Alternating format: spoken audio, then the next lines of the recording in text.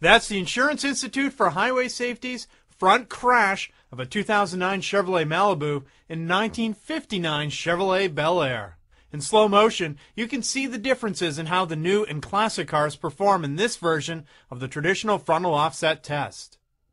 The Institute conducted this test to commemorate its 50th anniversary, and it dramatically shows how much improvement has been made in passenger protection since the nonprofit organization opened its doors. The two cars collide in an explosion of metal, glass, and plastics. Where the Malibu crumple zone absorbs much of the crash forces ahead of the windshield, the Bel Air structure allows the lighter car to compress the passenger compartment. The impact is made worse for the Bel Air driver by the lack of airbags, head restraint, and even a seat belt.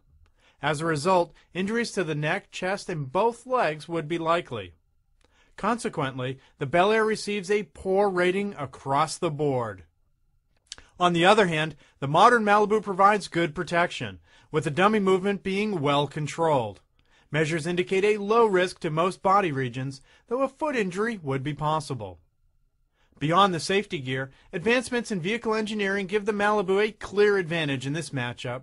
While classic cars are often considered to be rock solid, this 59 demonstrates how much better today's cars are. And the IHS has played a key role in driving these advancements.